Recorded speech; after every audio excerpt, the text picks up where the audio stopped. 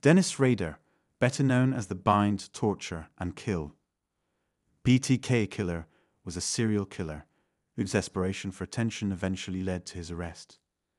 To the outside world, Dennis was a normal adult. He had a job and was the president of the council at his church.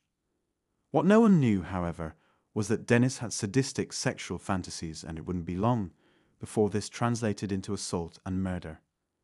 On January 15, 1974, Dennis Rader attacked and murdered 4 members of the Otero family at their home in Wichita, Kansas.